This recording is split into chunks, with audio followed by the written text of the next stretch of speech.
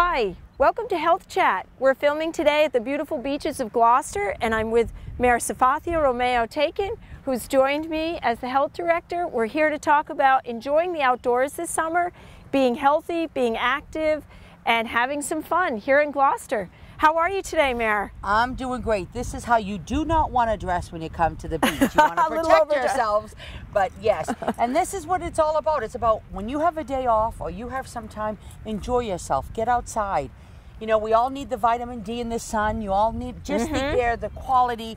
It's just breathtaking at our beaches, our parks.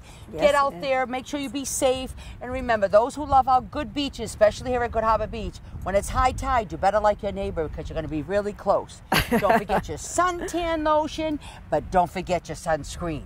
Because I like to get dark, but you do it with the block. If you have children, remember to watch them carefully. We do have currents. You know, don't depend always on your neighbor. Depend on yourself. Don't leave your child unattended at all times because the current's strong at all the beaches. But if you really want a nice place to go with children and you really want to enjoy yourself, we have a wonderful Stage 4 park. Then it's called Half Moon Beach, where it goes all the way down, and it even has a tree so you can always have a child go napping. It's so isolated and perfect. It looks like your own playpen with water. And if the kids get tired, they can go up in the swings. There's a concession right down the street, and there's also bathrooms right there. So for when I had my kids were younger, that's where my favorite beach was Half Moon Beach, because it was all in one. I believe it. It's a beautiful spot for kids, safe and sheltered. It's really, really nice. Do you ever get time to enjoy the beach, Mayor, now? I actually don't go to the beach. Yep. I go to Stage 4 Park and welcome my tourists, and I want to make sure they understand that, you know, some of our beaches are carry in, carry out, so be careful with your trash, and, you know, you have to be careful with the birds, the environment. Please, I always tell people, you know, there's no ban on plastic, but you know what, don't bring it to the beach if you can't. You don't have to, because the fact is, you know what, if it goes out in that ocean, it does. I mean, I'm not worried just about you, I'm worried about the whole environment. And if you go around and look at our beaches, it belongs to everyone. Nobody owns that ocean. So don't throw in not your personal stuff in my ocean. That's right. Did I just say my ocean? It is mine if you're going to throw plastic in it. If you don't, then it's yours. It's all of ours. That's right. Absolutely. And we want to protect it. I don't want to go back in. I guess I could stay with you guys forever and ever because this is my first time outside. It's glorious out, but I don't have any hat on and I don't have sunscreen on, so I'm really going to have to go. But protect yourselves, hats, sunscreen, watch your children, and have a good time. And there's so many activities that we have the bocce courts on the boulevard. You have the volleyball courts. There's so many things in Gloucester that you can do. Just go on our website and they'll let you know. That's great. Have a good day, everyone. Mayor, thanks so much for joining us. My pleasure. Stay fit, stay well. Sometimes I get jealous of your job. It's a pretty good one, days like today. Bye, everyone. Have a good day at the beach.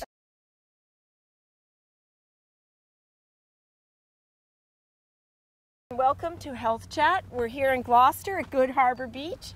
I'm with my friend and colleague, Chief McCarthy, who finds his way down to the beach often for a walk.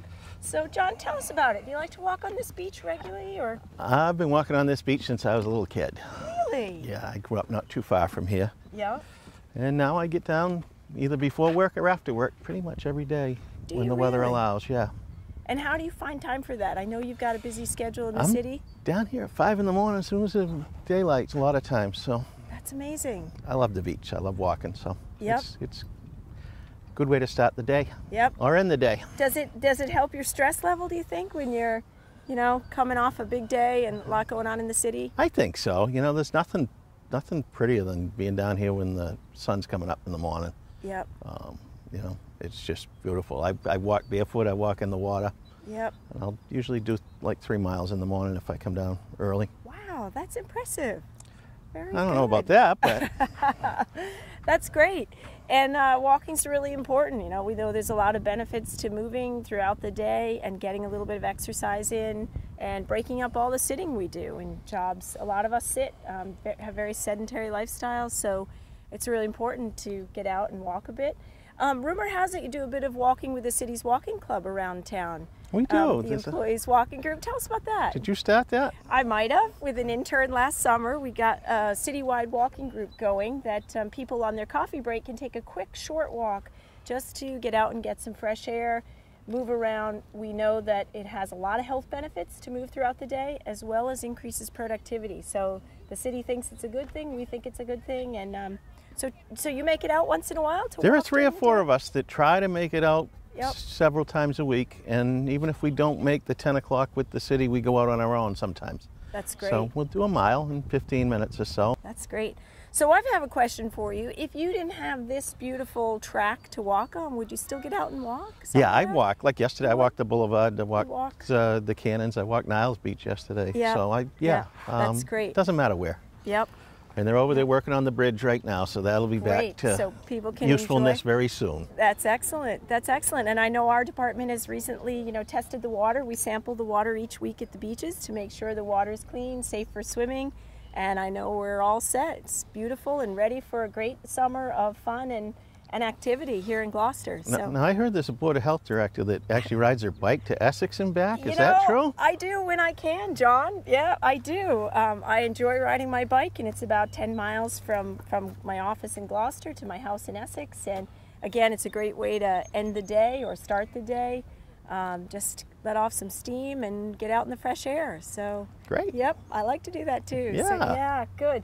Well, listen, thanks for joining us on Health Chat. We appreciate it, and keep up the good work walking. Okay. Thanks for having me. You're welcome. Take care. Have a Okay. good day, John. All right. Bye-bye. Bye-bye.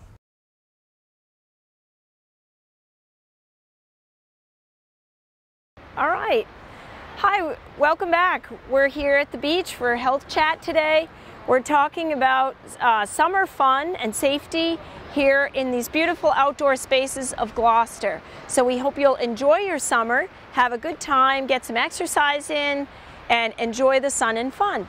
I have with me now Rosalie Nicastro, the city's food inspector, and she's going to give you a few pointers for keeping your picnic safe from any foodborne illness, or ways to prepare your food so that you don't have any problems with your food at the beach.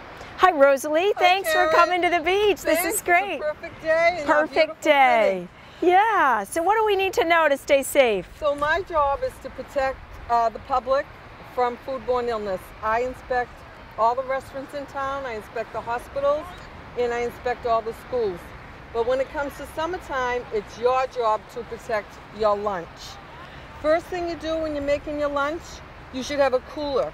In the cooler, you should have a thermometer. You can buy the thermometers almost anywhere. They're cheap money. Keep it in the cooler. It should read around 40 degrees. If the thermometer is 40 degrees, your food will be 40 degrees. Cold food should be kept cold. In the summertime, we go to the beach, we usually make sandwiches. First thing we do is wash your hands. Foodborne illness, cross-contamination, the major reason we get that is from dirty hands. So we should wash our hands before we make our sandwiches. We should also wash our fruit. We don't know where the fruit has been. Fruit is a healthy snack. We like to take fruits to the beach so our kids and we eat the nice healthy snack. We should wash our fruits, polish it up, shine it, make it nice and clean. And always remember, everything you take to the beach, you take with you when you go home. Never leave anything on the sand. Ways to keep your lunch cool. You can buy these little freezer packs, put them in your freezer, always have them ready to go. If you don't have those, we all have bottles of water in our fridge. Keep a couple of bottles of water frozen. You can always keep it in your freezer, put them in your cooler bag.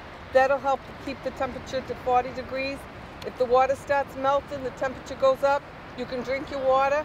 But if the temperature goes up to over 40, 60, 70 degrees, throw your food out. Foodborne illness is a serious, serious disease. It's a serious illness. You can end up in the hospital with serious disease. So always protect yourself. Rosalie, are there certain types of food that you have to be more careful that they stay at 40 or below? Or, like our fruits, our apples, are they okay if they're out and get a bit warmer than that? Yes, fruits and vegetables, we grew up with them on our kitchen table. They can be room temperature. Okay. But anything with potential hazardous food, protein, salads, cooked vegetables, those things should always be at 40 degrees or below. Okay. And summertime's coming, we also have parties and buffets. All cold food should be kept cold, hot food should be kept hot. You can put the cold food in the ice bath, hot foods, they have the sternos. And when you do have a buffet, all the food should be covered. Right. To protect us from flies, birds, Yep. and other insects. Yep. And a lot of people put the tops up now. But cold food should be kept cold, hot food should be kept hot. Great, very good. Rosalie, what's your favorite picnic lunch look like? If you were to bring a picnic to the beach today, what would you pack? So I would always have water. Okay, good. Lots of water. Water's a nice, clean, healthy drink. Yep. It quenches your thirst. I might make a salad. I love salads, so that definitely has to be kept cold. Yep. The salad dressing has to be kept cold. Sandwich, people love sandwiches.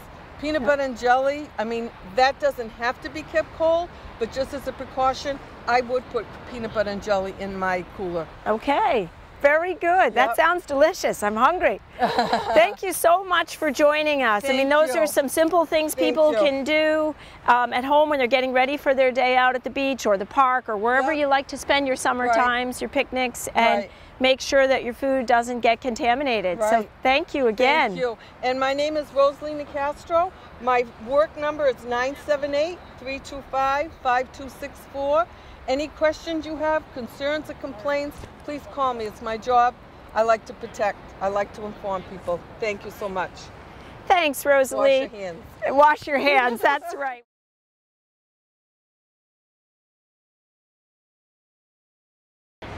Hi, we're back on Health Chat here at Good Harbor Beach on a beautiful day. I've got some friends from the Y here who are going to talk to us about some of the programs and the work they're doing this summer in the community to keep the kids and members of the community healthy and active. So first I have Andrew, Amanda, and Helene, and they're all going to talk to us about some different aspects of what's going on at the Y and what they're doing in the community. So Andrew, tell us a little bit about some of the summer programs you guys are running, summer safety, and what you're doing at the Y this summer. Sure, so we're really concentrating this summer on really getting out into the community and ensuring that every family, regardless of where they are, what means they have an ability to stay active, be healthy, and be involved with our community. So we're doing everything from mobile playground programs all the way through summer swim safety at beach programs at Plum Cove Pavilion and even at Niles Beach. Great. So we're really excited to get out there and show everyone what we're about and how to stay active. Very good. And if people are interested in finding out more about the swim safety or the playground, do they come to your website or? Yeah, they can come to our website. They're more than welcome to come visit us in person at our site right on Middle Street.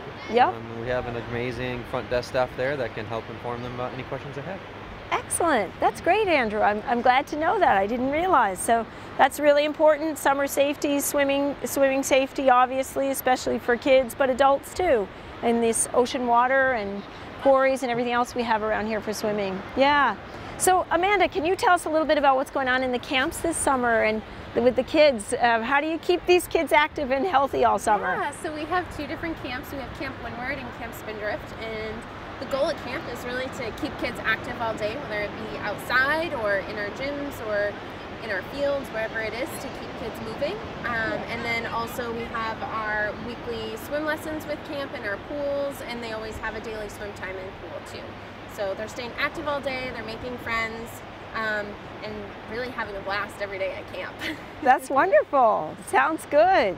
So Amanda, can you tell us a little bit about nutrition with the kids this summer, and how do you manage what kind of snacks and food they bring, and how do you make sure that nutrition or encourage them to eat healthy foods? Yeah, so families, some families pack lunches, but we also have partnerships with the Open Door where they provide lunches to our camp programs. Yeah. And we also partner with backyard growers. So our Camp Windward program has a garden bed over at Burnham's Field that they'll be planting and growing fruits and veggies in. And we will also be participating in Grow Fest on June 2nd with backyard growers, and have the opportunity to be there and work with them on nutrition in our communities. Oh, that's wonderful. So the kids actually be doing some gardening themselves? They'll be doing gardening, and we planted a lot of things they can pick right off the vine and eat right there in the garden. Oh, that's great. That's so they'll wonderful. be having a blast and doing a lot of cooking projects with them too, so they can see they can use their fruits and veggies in different ways. Very good. That's wonderful. Well, thanks so much for the work you do with the kids and the programs. We'll be excited to hear how those goes. Thanks again. So, Helena, I know you've done some work with the city helping us getting our walking program going, and you're active and encouraging people to get out there and be active. Do you have any tips or thoughts on people coming to the beach or the park in the summer, how to incorporate a little bit of physical activity like you did with our work day here at the beach? Yeah, one of the best parts of summer is the fact that the kids are out of school, and it is a time that families can spend more quality time together and doing some more fun activities. So coming down the beach, it's always great. Just do some walking, collecting shells, looking for sea glass, little pickup volleyball games or little kickball games, anything just to keep everybody laughing, having some fun, and moving around. And then one of the biggest things too that we all forget about a lot of times in the summer is staying hydrated, and it's very important, especially for little ones and some of our senior citizens. You know, we don't typically drink enough water all year round, so especially when it's humid and hot and we're running around and having fun, it's really, really important to stay hydrated along with sunscreen. So those are the best parts of summer, though, just having some fun fresh fruits and picnics and all that kind of stuff with your families. Yep, that's right. Yeah, those are great tips. And if you're outdoors for longer periods of time, I'm assuming you need to be consuming more water than if you're home inside in the shade or air conditioning? Absolutely. I mean, the old adage is, 8 glasses a day. So if you're going to be outside and working up a good sweat and having some fun, it's always good to err on the side of caution and have much more. Yep. So none of us have ever had too much water, I know. That's right. That's hard to do. Your families come down to the Y. We have some great family activities this summer too. Having a family kickball game on July 7th. We've got our annual bazaar coming out in August. There's some fun family days at Camp Spindrift. So lots of activities to just get out and enjoy. That's great. And a lot of beautiful spots around the North Shore to be outside at beaches, parks, that kind of thing. So couldn't be better than take us advantage. Today. Yeah. Yeah. Well, thanks so much. Thank you. And thanks to the Y for all the work you do here in the community, keeping us fit and healthy. So thanks for joining us. Thank you. Thank you.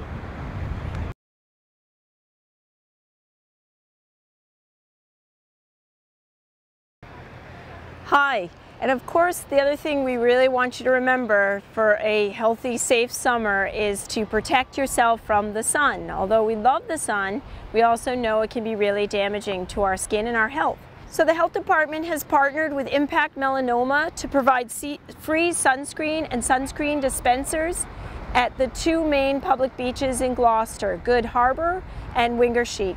Here at Good Harbor, the dispensers are located at either end of the beaches, and they're on a post and they're there all the time, available for free. So we hope you'll take advantage of that and put on sunscreen every 2 hours. Also, don't forget your hats, shirts to cover up if you're going to be out in the sun for a long period of time.